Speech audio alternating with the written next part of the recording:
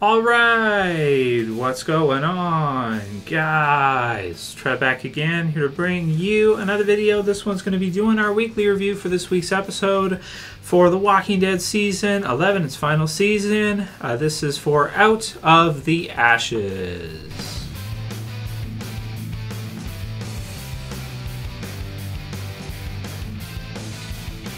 Alright, and possible spoiler warning, if you guys have not seen this episode yet, you're going to want to watch it before you watch this review. So again, you guys know the drill, 1 week early, AMC Plus streaming. If you're watching regular AMC, this episode will air next Sunday night. So next weekend, we'll post the review. Now, this one aired kind of late for me on AMC Plus, AMC Premiere.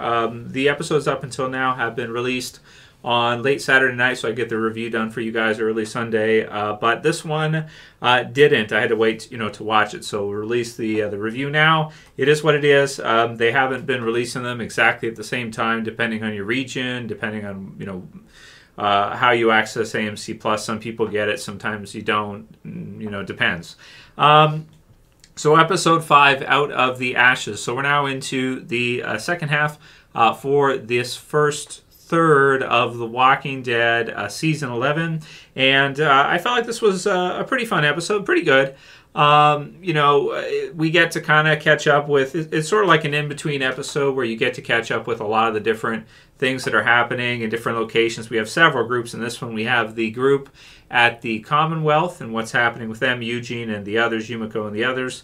We have the group with, a splinter group, I suppose, with just Maggie and Negan, and then spoiler warning later on with Gabriel as well too, and the other newcomer from Maggie's group. And then we have Aaron and Carol and the others that are kind of with him that go back to the Hilltop, which is cool. And then we also, on top of that, get to see Alexandria as well. So several locations, several different things happening, and a pretty good overall. I guess if we have to pick for kind of like a lead for this episode, it would be Aaron. The episode starts off with him, and he's having somewhat of a nightmare, but I don't always like nightmare stuff in TV series. A lot of times it can be used to just kind of pass time, or can be used as filler. In this one though, it was pretty good because we got to see in Aaron's kind of nightmare, in his dreams, some of the older villains in the series that we probably haven't seen or thought about for a while, which was really cool. Sort of a flashback to the Wolves, which I thought was very very cool, because that's something I didn't even really think about. For a second there, my mind had to do a double take. Like, am I watching the right season? I guess I was like, what season is this? You guys know I love season 6, so that was pretty cool. And you get some whispers in there too, which was pretty sweet. And then I feel like maybe some saviors, because you see like a guy with guns, and then Walker's kind of around as he's kind of defending Gracie. And you have kind of these different villains from throughout the series kind of coming at him. It was a pretty cool kind of nightmare sequence. I don't usually like them, but I actually did like this one. And that kind of sets us off with this sort of being an Aaron sort of a centered episode, at least a little bit. And we have the intro, and then we go to the Commonwealth. So we have the kind of like the orientation tape. It's like Commonwealth propaganda orientation. Like you're a noob at the Commonwealth, so you got to go through this. You got to watch this silly VHS tape, which is done. I love it though, because it's like 90s style. It's got like the scan lines on it, retro style. And it's pretty funny. You get to see Lance. There's mentions of Pamela Milton, which we have seen some pictures of her released, but we haven't seen her in the Commonwealth in the TV series just yet. So she's still to come. We have Yumiko, who finds her brother in the TV series version, who is baking cakes, and that is Tommy. So they kind of switched that from the comics. In the comics, it was Michonne who found Elodie. Obviously, TV series version has to be different. Michonne's not here, so they used that for Yumiko to meet her brother. So, and I guess he was a surgeon before, but now he's baking cakes, and it's kind of a secret. He doesn't want people to know that he's a surgeon, because then they'll probably start asking him to like go in and start saving people's lives and everything. So he's kind of taking it easy and keeping it a secret. We also have the rest of the Commonwealth group with Eugene, sort of Stephanie, if that is even Stephanie, who might be kind of spying on them, and it seems like that's probably the case. But the Commonwealth is sort of kind of giving them some leeway, and then it looks like they're going to be kind of tried, like they're going to have a judge and have like a trial for them because they try to use the communicator, which I actually liked a lot because, Eugene reaches out and gets a response from Rosita, and, I kind of forget in my mind, like when they left, the Whisperer War was still going, and it was, it feels like a long time ago now, because remember, that's before they had to like take half a year off from Walking Dead because of the world situation. They did the bonus episodes and all that stuff. So that's like they left like back like during the Whisperer War. So they don't even know at that time. Eugene doesn't even know if the group had actually defeated the Whisperers. He doesn't, from his perspective, him and the others don't know that Rosita, everybody else, Daryl, the crew, were able to actually beat the Whisperers back, and now, but Hilltop has fallen. But at least now he knows they're still alive, right? Which is good, and that they won the war, which is a big update for him. But then it gets cut as soon as they're going through it because Mercer comes in. I did like the scene where Princess is trying to like distract Mercer, and she tells him that he has beautiful eyelashes. It's really funny. She's just trying to get him, like, kind of distract. Well, maybe half genuine, right, too. But she's trying to distract him and kind of get him looking away so he doesn't go in. But he does end up going in and catching the others. And so, you have Stephanie. And there was also another character that was kind of shown there with the ice cream thing. And some people have kind of mentioned to me already, like, Trevor, we sure that's actually Stephanie, the person that Eugene was talking to? Or was that the other lady who was getting ice cream and who didn't respond to Eugene? So it's possible that the lady that says she's Stephanie, that says she was talking with him on the radio, might not actually be her. It could be like a spy that they've brought in to kind of keep tabs on them because they kind of know that they have an inkling or they have an idea that Eugene and the others might be part of a larger group.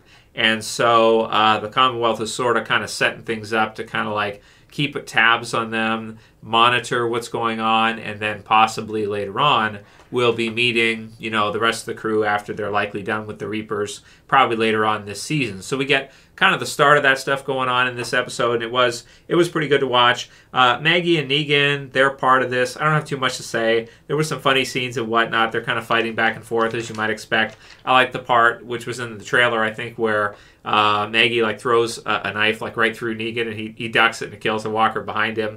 But it was pretty cool because I get the sense that if Negan didn't duck, it would just kill him, and then she'd just be like, well, whatever. So Maggie is struggling with with having to deal with Negan, questioning why she hasn't just killed him yet in her mind, and all of that. So not too much to say about that. They basically go and get a little bit of food. It doesn't seem like it's a lot. They get a little bit, and Gabriel shows up near the end after they have been arguing of just leaving with the food prior.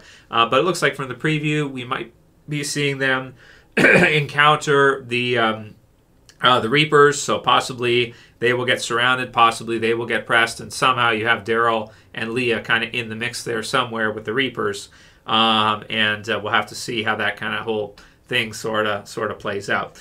So that's kind of those parts. Part that probably I enjoyed the most was the stuff with Aaron at the Hilltop and the others. There was, I guess we'll get to that in a sec, there was the stuff at Alexandria here, which was okay for Judith. She's like training the others, and then this bully kid, who I do not know the name of, he might be a new cast or something, I don't recall seeing him before, kind of like starts to...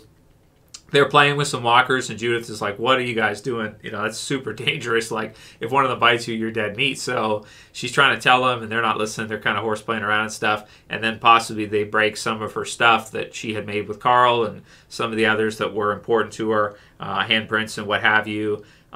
So it's not cool. So you've got kind of like an antagonistic, a villain being set up here, and this older boy for Judith, I feel like. And she kind of puts a sword to him, it's kind of like, you get the sense that she would do it if it comes down to it, but he hasn't really given her enough of a reason yet. But he does say stuff to her like he is a bit scathing with his words, and that he says that everybody's kind of left her, mom's left her, whatever, and so that's very hurtful for Judith. And kind of some sad scenes to see, But you have Rosita, who has a good scene with her where she kind of consoles her and they kind of talk things over. And Judith is learning to deal with everybody leaving, right? Because that's kind of happened. And certainly Rosita has been through that many times over the years, over and over and over again. So, I like that scene as well, too. That's a touching one. It's a sad one. Maybe a little bit of a tearjerker when Judith is like crying and stuff like that. And really, it just makes you hate this kind of bully kid who, like I said, I don't really know, but he's kind of like messing around and just causing mischief for no reason. So it's the first kind of I feel like it's the first kind of thing we've seen for Judith like that in the series. But some of the scenes with them are cute, like when they're playing with the swords and they're training, and the kids, and you got Herschel's around there too, and so and Grace as well too. Grace, who's got some time in this episode as well, so it's cute to have the kids playing and stuff like that. But this one's different. It kind of is like, I hate this bully kid, right? So I got that going on, and then finally, the stuff with the Hilltop with Aaron, which did surprise me and kind of made him the stand-up for the episode for this one for me, even though Carol was there too, so usually she would be. But some really good stuff for Aaron in this one, in that they go to Hilltop, which was cool just to see again also. It was cool to see the Hilltop. It's kind of all messed up and everything, but it was cool to see it. And then, Lydia notices that there is a group of walkers that are kind of being herded around. And she recognizes what's happening, that one of them must be a Whisperer in there because somebody's using a tactic that Alpha and the Whisperers did use. So I thought that was very cool because I thought that the Whisperers were finished.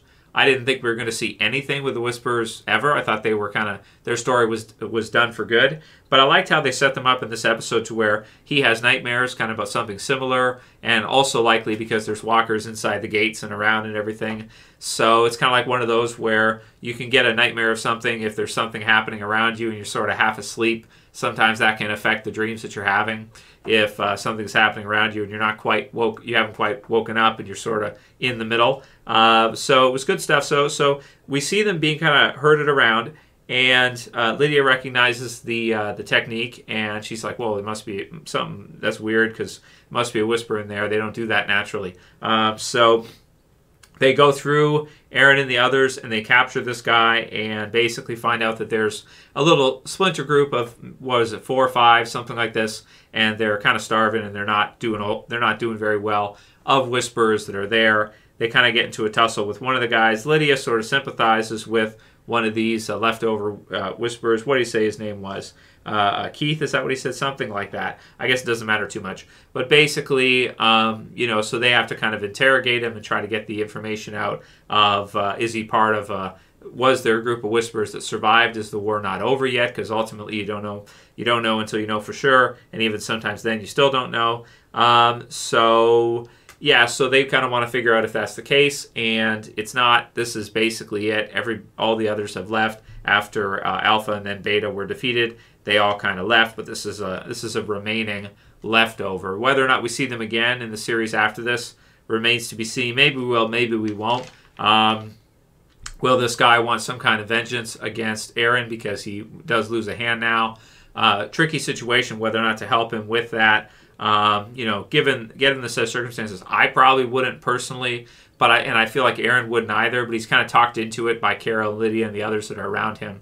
So to kind of go along with what they're saying, he doesn't, him and Jerry don't just kill them all. But it's tricky, or just tell them to get out or something, or get lost. But they do find out from not killing him that they had seen Connie, and so near what they called a screaming cave. So there's that, and that could be something. I think in the preview they're kind of showing that. So Connie likely to return in the next episode 6.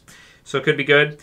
And that's really most of what I want to say about this episode. It was a really good episode. Favorite parts were stuff with Aaron, stuff with Rosita and Judith, and then also the radio, because that is very big that Eugene and the others finally find out that, yes, we won the Whisper War. So everybody's basically, well, there were some people died in the Whisper War, but pretty much everybody's still alive and they won. So I'm going to give this episode 8.7 out of 10. I liked it. I enjoyed it and everything. Thought it was good. Lots of different stuff happening, and it was good. It was cool. So that's it for this review, guys. If you liked it, please thumb it up below, share favorite, and subscribe at the bottom if you're new. That's it for this one. See you guys again soon for another. As always, this is Trev. I'm saying peace later, guys. See you soon.